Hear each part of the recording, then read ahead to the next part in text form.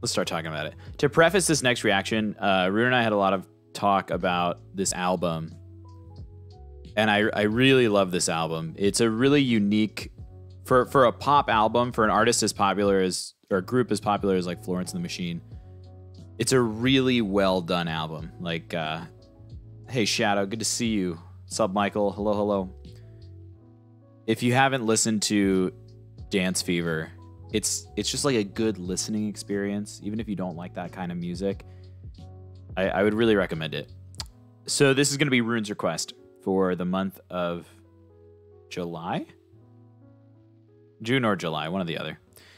Here's the acoustic version of My Love. I love how her voice sounds here. It's so clear. So I needed to request it. I wanted to request a video of the performance I went to, but there are only a few fan cams on YouTube at the moment. Yeah, Rune got to see them on tour after this album, which is super exciting. Dance Fever felt like going through several exhibits at an art museum. Yeah, no, it's really well done. And her integrity as an artist comes across really, really strongly. So let's jump into it. It's a live radio recording of My Love.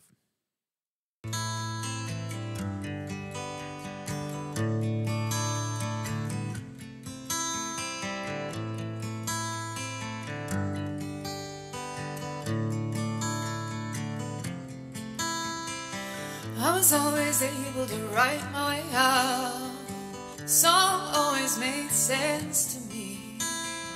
Now find that when I look down, every page is empty.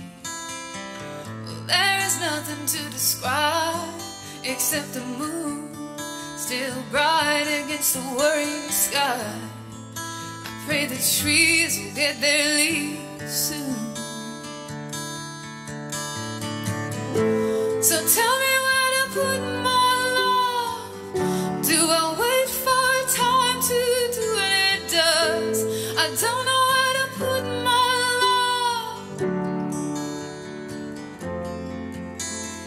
love. And when it came, it was stranger than I had ever imagined. No cracking open of heaven, but quiet and still.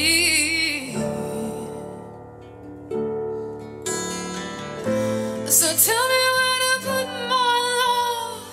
Well, do I wait for time to do what it does? I don't know where to put my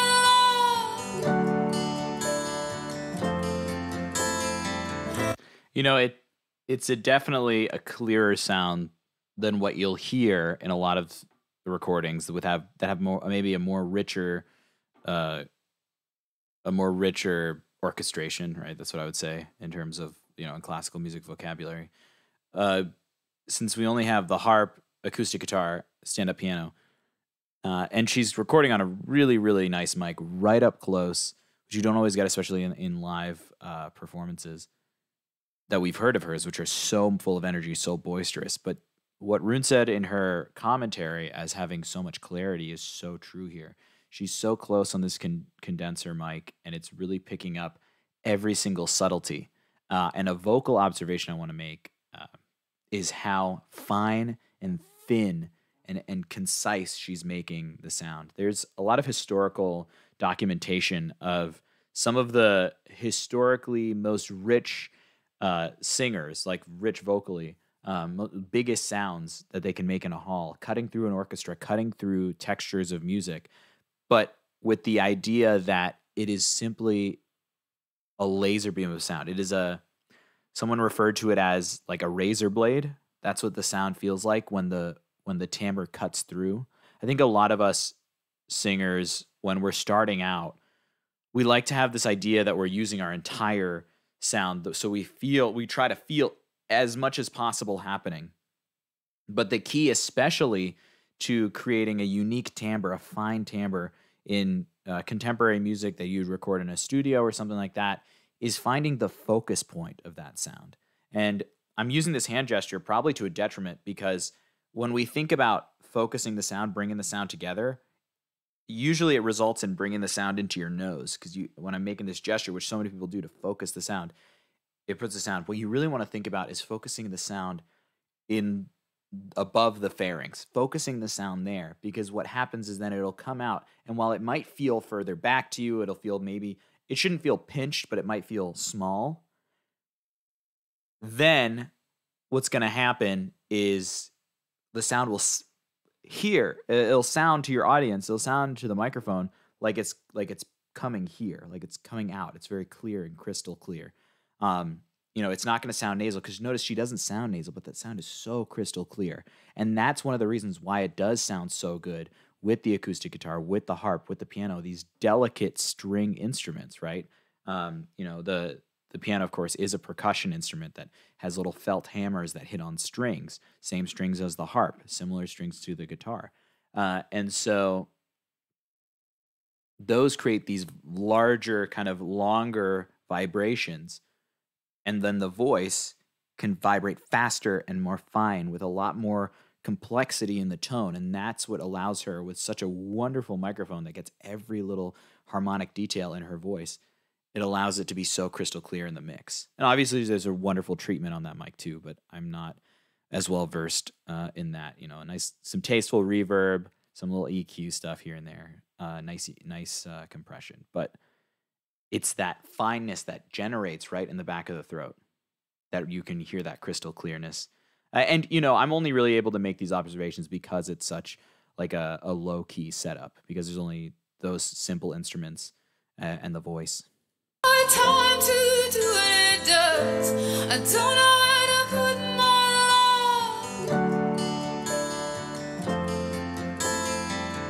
love. So tell me where to put my love. And do I wait for time to do what it does? I don't know where to put my love. But notice now that I said that, listen, and where do you feel like the sound is placed? Do you feel like she's sending it forward? Or do you feel like, it's in her throat? It's an interesting exercise to kind of think about where a singer is sending that sound, because everyone kind of has that different quality. And if you can start to imagine that for yourself when you're listening, then you can start to really understand how the voice works. And also the mystery behind it, because what you imagine they're singing it, the placement wise, may not be where the generation of the voice actually is in their concept, right? All of this is conceptual. All of this is in the mind. You can never for sure really say exactly where the voice is coming in from a usage standpoint. Obviously, through pedagogy and anatomy, you can understand how the function of the materials work. But in the moment, you don't think about those things. And she doesn't. No singer does. My arms empty, the sky's empty, the billboard's empty tonight. My arms empty, the sky's empty, buildings emptied out. Tell me where to put my love. Do I wait for time to do what it does? I don't know where to put my love.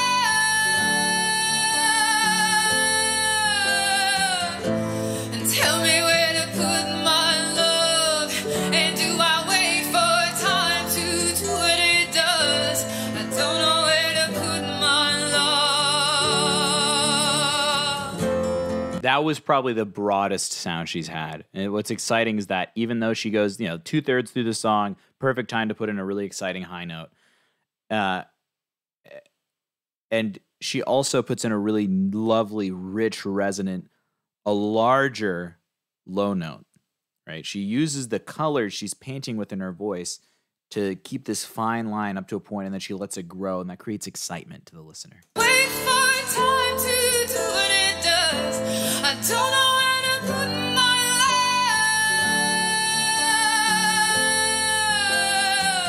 love. As the mouth shape she has is keeping that sound that was grows as she gets higher to and then she brings it down, and you can hear the difference in the sound when she keeps it large like that in her chest voice.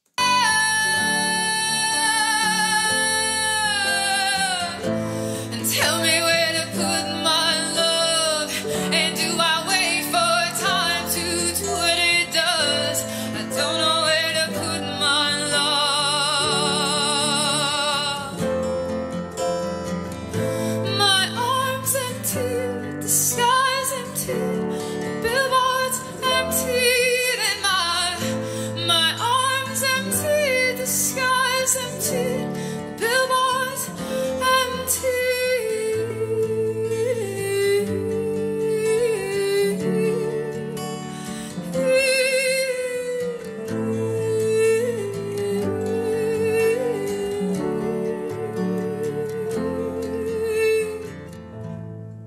crispy, wonderful head voice right there. What's up, Kintsugi? Hello, hello. Yeah, this is a wonderful sound. So she's letting that the air kind of go through and destabilize the voice a little bit, and it gives us this vulnerability in the sound, that breathy head voice timbre. But no sound she's made in this recording strays from that core space. The conception of the sound being further back in the mouth will grow and it'll shrink, but it'll never shift forward. It'll never feel like it's pushing forward. It's always going to stay. When it's a voice that is as organized and as clear as this, it means that placement is always going to be in the same space, and she can play with the shape of it, the direction it's going, all of that. But it never goes into this pushy space that a lot of singers trying to emulate this sound will fall into, because they'll think they need to place the sound forward. The sound will feel like it's going forward, but you can't make it go there, right? It's all going to be grounded in that. That's what grounded means. It means it's stable in this one place throughout your entire range, but without tension, right? It's a very fine line. Yeah, let's listen to it one more time because I think it's worth it. The contrast between the last refrain and going back, that breathiness, and then that heady sound, that sweet sound, and then the higher bridge. My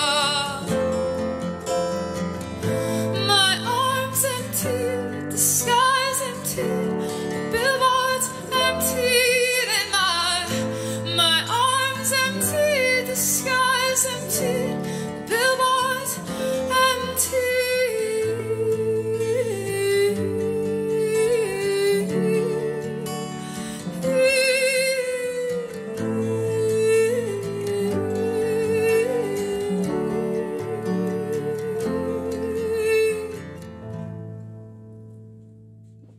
Nice.